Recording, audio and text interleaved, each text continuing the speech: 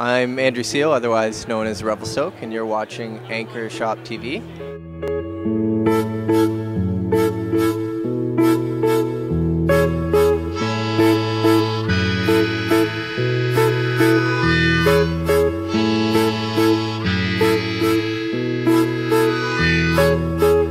We built tiny cities where the ground was too hard to grow. And oh God.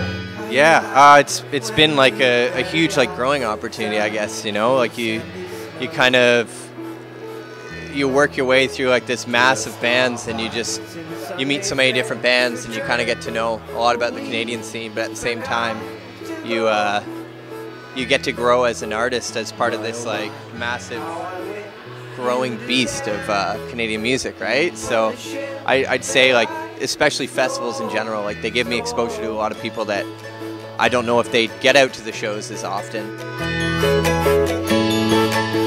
It's tough. It's tough. It's tough being like a Toronto-based band at a Toronto festival because you're competing with a lot of like international talent and stuff.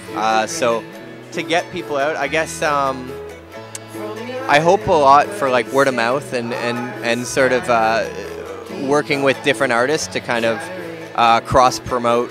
I've been fortunate enough to be on like Audio Blood showcases, so that's cool. That draws a lot of people. Just sort of the idea behind Audio Blood, but really you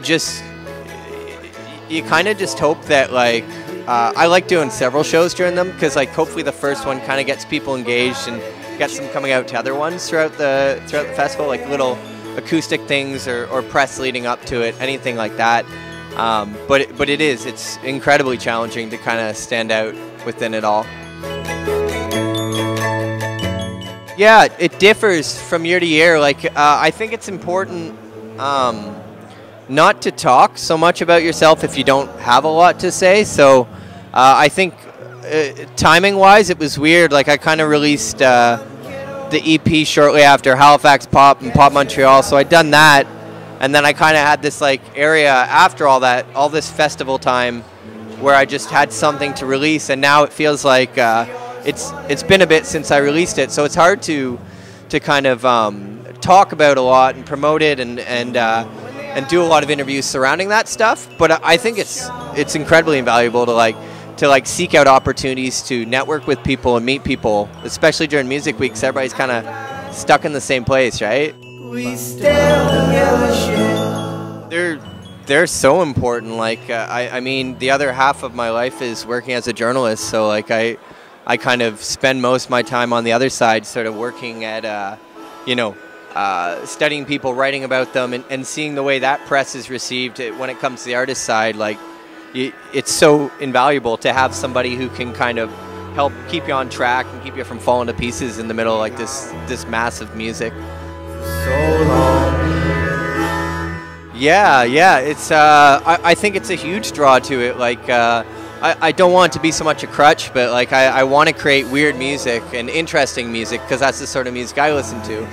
So the loops kind of complement that and allow me to kind of build that bigger band sound and that sort of it's, I guess, akin to like a mini symphony, just to kind of stand out, you know. And it's for me it's more interesting to stand up there and sort of build these complex arrangements surrounding what I'm doing. It's a huge part of the process, and it's definitely, I think, what will bring people out to catch it over like typical singer-songwriter. I think I go back and forth. Like I think it's the same when you're in a social situation where everybody has these like odd sort of I guess nuances to their personality, and you want those to stand out when you're meeting people. And it's kind of the same thing with the music. Like I want that weird aspect to kind of define the music I'm creating. But and yeah, I don't know. I've thought a lot about like how to temper myself at times, but the creative process, sometimes a song will stop at a level like that where it's weird, but I know it's going to be something that, you know, where people aren't going to be bored by it. It's not too out there, you know.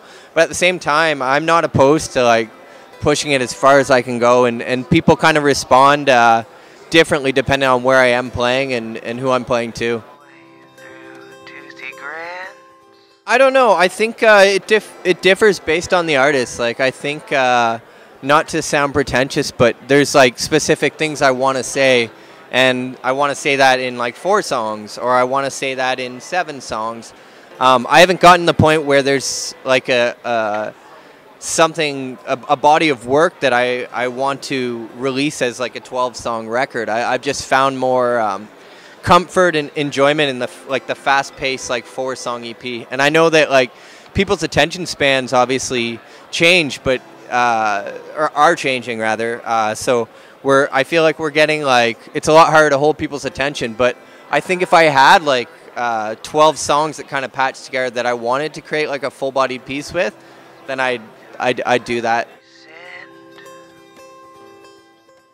You get to see the business side of it, which is kind of steals your innocence pretty quickly, and you start to think about all these other mechanisms that like make the.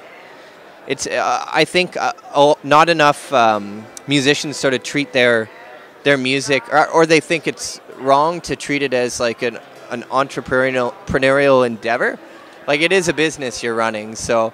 I think that was kind of the shocker, like, was to go from just being like, oh, I can play this here or do this here, to like looking at it as something that I have to like, you know, keep as a business. You know, you got to apply for grants, you got to like, you know, connect with people. What is waiting for the tide? Oh, what is waiting for the tide?